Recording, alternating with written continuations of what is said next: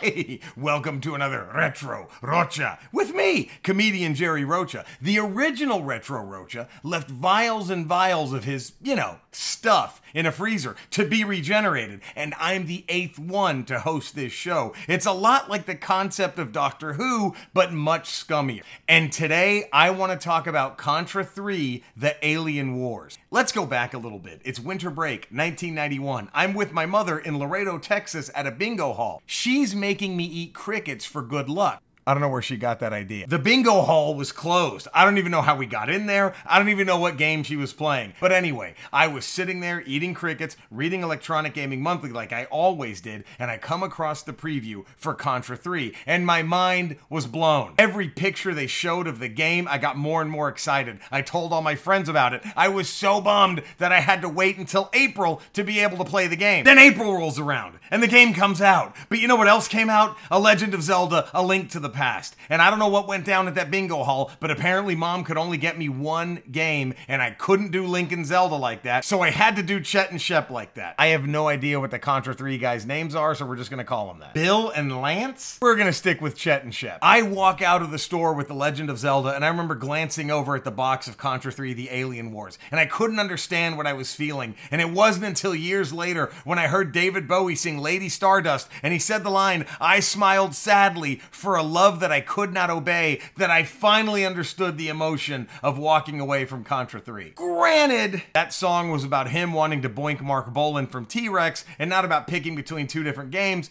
but that's what it meant to me. Decades later, I finally got my hands on the game, and I think my soul had been on pause since Winter Break 1991, because when I finally played it, I loved it just as much as I thought I would as a kid. And in fact, another reason I think my soul has been on pause since Winter Break 1991 is that I think I could still rock an Arctic camo jacket and cut wrestling promos like I was Sergeant Slaughter. Contra 3 The Alien Wars is very fast, it's very fun, and it's very unforgiving. 9 times out of 10, some stray bullet you didn't even notice is gonna kill you because you were too busy trying to destroy everything else on the screen. Even the dogs are like, nah, fuck these guys. The turtle from the Never-Ending Story is one of the bosses, and when you defeat it, all it does is angrily dry hump the pavement as it's dying. I tried like 48 different times to beat this game on hard mode, but for the sake of getting this video out in any kind of timely fashion, I went ahead and played it on easy mode. And that will mess with you. Playing a game on easy mode emasculates you in a way you didn't even think was possible. I found myself just screaming and crying, "I'm a man!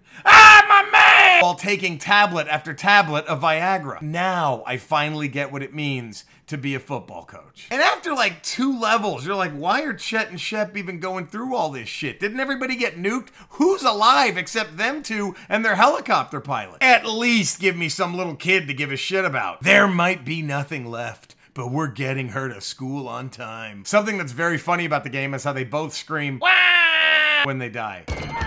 In fact, the opening of the game should be a downer because you're watching most of humanity get nuked by these evil demon aliens, but instead it's kind of funny because you just hear tons and tons and tons of people all going,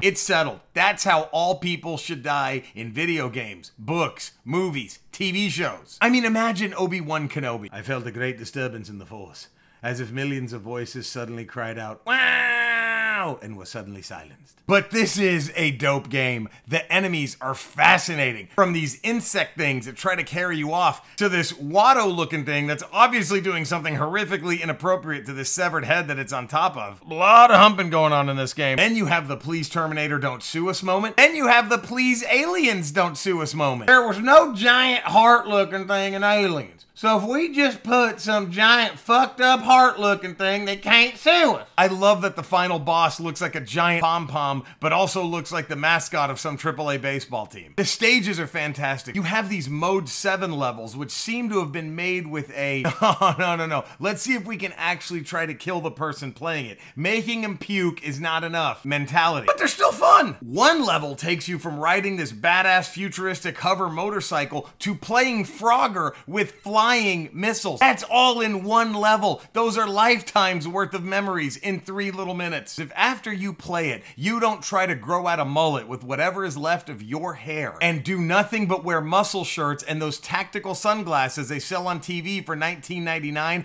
I don't know what to tell you. Enjoy being dead inside. Contra 3: The Alien Wars is well worth your time. I'm so happy that even after decades, I was finally able to play this game. Next up, I'm gonna see what this Beatlemania was all about. Thank you for watching another Retro Rocha with me, comedian Jerry Rocha. Please subscribe, give it a thumbs up, click that little bell thing so you're notified every time a video comes out. Is there a game you want me to talk about, or you just want to talk about a game? Email me, rocha@retrorocha.com. And oh yeah, just know that if alien demons do come and nuke us all, I'll be right there with you going, wow! Oh, and another thing, the past is where it's at.